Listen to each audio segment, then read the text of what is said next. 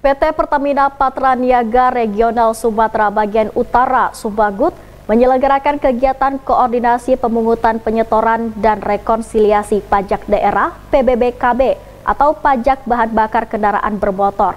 Ada 5 provinsi yang berada di wilayah regional yang mengikuti kegiatan ini.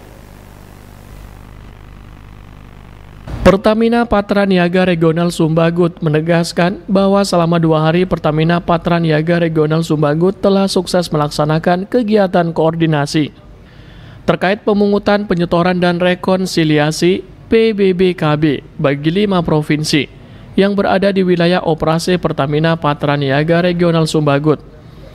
PBBKB merupakan salah satu pendapatan yang sangat memiliki dampak yang signifikan bagi pemerintah daerah. Kepala Departemen Humas SKK Migas Sumbagut, Yanin Kolison mengatakan, selama tahun 2022 Pertamina Patra Niaga telah melakukan penyetoran PBBKB kepada Bapenda di 5 provinsi, yaitu senilai 3.511.481.034.034 rupiah atau naik sebanyak 15% dari PBBKB yang disetor pada tahun 2021.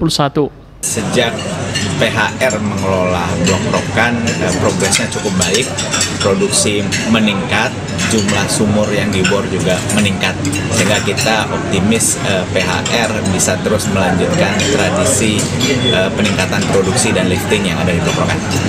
Pernah menyangka Pak hal ini bisa dilakukan oleh PHR sendiri, Pak? PHR itu bagian dari perusahaan migas nasional, anak perusahaan Pertamina, tentunya memiliki reputasi, sumber daya, modal, dan teknologi yang cukup tinggi, yang cukup baik, sehingga PHR mampu untuk melakukan kegiatan pengeboran di blok rokan.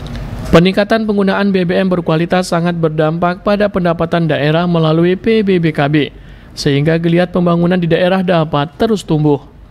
Yogi Sasta dan Rizky Eka Putra melaporkan.